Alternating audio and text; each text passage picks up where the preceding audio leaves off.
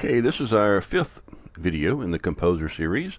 Let's go ahead and show you how to make a table here and put a little image and some information beside it.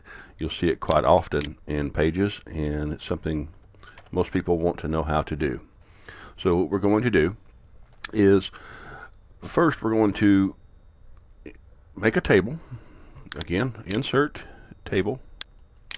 And what we're going to do here is we're going to have our image on one side and our text on the other.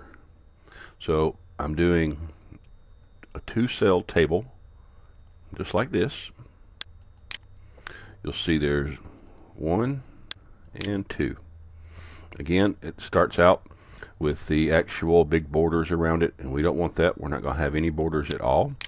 So again, my cursor is blinking here. I'm going to double click, go to my table, and again I'll show you rows and columns.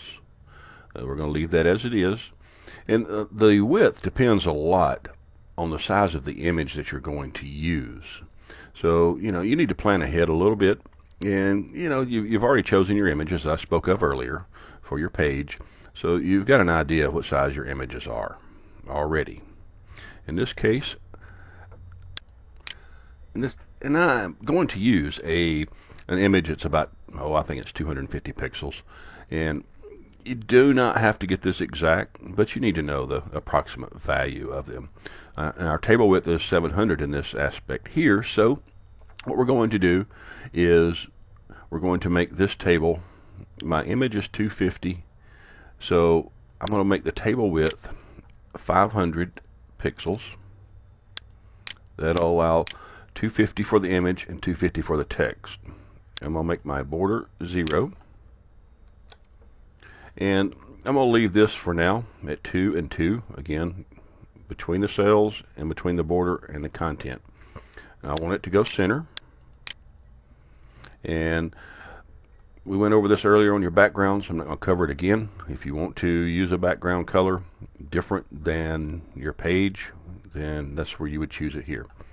Do an apply, you'll see that it automatically jumps into the center and removes the border. Okay, so that's our first cell. And I went ahead and closed that because I wanted you to see this. When you close it, you see how it outlined that. Okay, let's double click on it again. And you'll notice it goes to cell. What I want to do here is my width. I'm going to go ahead and set that to my image width, somewhere around 250. I'm not sure exactly. And I'm going to have, in this one, I'm going to have the content alignment is going to right now stay as it is. I'm going to do an apply. You see that it jumped a little bit wider there. Do it OK. Now I'm going to insert my image into it. Click my image. Click the open image, choose the file, and since I've already inserted my header earlier, it's already ready to go in the correct folder. And this one, I believe, is the flat. And if you want to, you can use this text again if people are not using it. And also, I will point out that some of the disabled people, it will read to them what the image actually is. So in this case, we're just going to put flat image. You can put a description, whatever you want. I'm not going to have a tooltip, and you'll see that the image appears there. Okay. Now I go over to my other cell here, and you'll notice that it starts out in the middle here. And I'll show you in a minute how to align that if you wanted to. So we'll put some text in. I'm going to go ahead and do a center. And